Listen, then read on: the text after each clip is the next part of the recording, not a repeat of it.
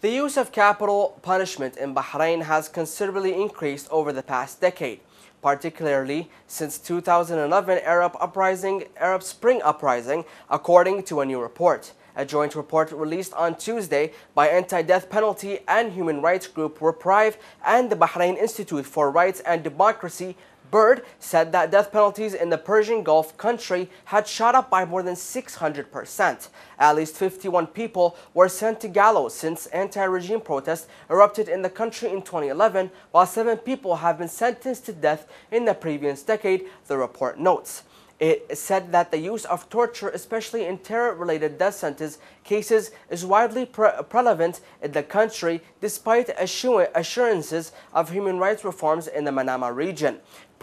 Pertinently, Bahrain broke a 7-year de facto moratorium on the death penalty in January 2017 when it executed 3 torture victims. The UN Special Rapporteur declared that executions to the extrajudicial in nature, highlighting that the government's use of torture, unfair trial, and flimsy evidence in securing their convictions. According to the new report, some 88% of men executed in Bahrain since 2011 were convicted of terror charges, and 100% of them alleged custodial torture.